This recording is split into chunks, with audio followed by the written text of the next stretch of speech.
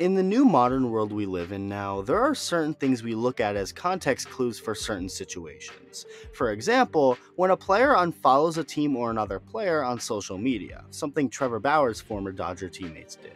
That may seem pointless, irrelevant, and stupid at first to even bring up, but when you really think about it, why would anyone just randomly unfollow someone? Do we sometimes, as the public, look too deep into things and reach for a narrative?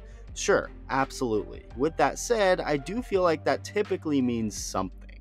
Another example of things we as fans notice and take into consideration as something relevant is liked tweets. For example, when Marcus Stroman liked a tweet saying this.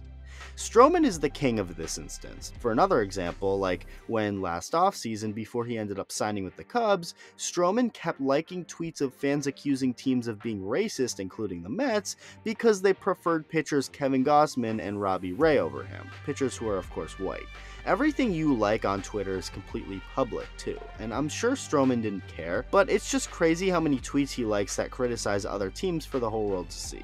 Stroman really seemed to hate the Mets on his way out, and speaking of the Mets, their owner Steve Cohen is now giving us some information indirectly on how he feels about Carlos Correa. Before I get any further, make sure to hit that subscribe button if you haven't already. Over 70% of my watch time has been from people who aren't subscribed, so hit that button along with the bell for post notifications. Okay, back to the video. This whole Carlos Correa drama has most certainly overstayed its visit, yet here we are, still with him not officially being on a team.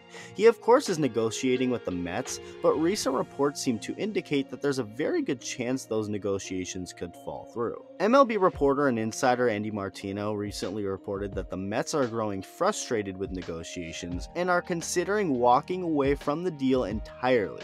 Now, it is strange because that same source did say that they believe the deal will still go through, so we don't really know what to believe at this point, but there seems to be a better idea now that Steve Cohen himself has indirectly told us how he feels about this whole Correa situation. A Mets fan on Twitter by the name of Adrian16010 saw that report from Andy Martino about the Mets being frustrated with Correa, quote tweeted it, and said this, quote, "Met fans, don't panic. In the event this isn't a ploy, remember, the Mets have options in either Escobar or a young gun in Beatty. I want Carlos, but he needs the Mets more than they need him. Plus, his options are shrinking. Stay the course. Hashtag LGM, hashtag New York Mets, hashtag Mets Twitter." End quote. Steve Cohen liked that tweet. And then there was another tweet, this time by Twitter user Bruce Gamzee, who said, quote, "We are already a better team than we were this time last year. Remember, we won 101 games last year. That's because of the commitment Steve Cohen has made to the team and fans. Whether the Correa deal works out or not, it's great to have an owner willing to do anything to win." End quote. For some reason, nobody seems to be giving this much attention, and what it is Steve Cohen, the Mets owner, blatantly sending a message by liking tweets, one in which criticizes Carlos Correa. And again, this is all public. And as of the time of me making this video, those liked tweets are still liked by Cohen and up on his profile. So he doesn't seem to be backing down on his calling out of Carlos Correa.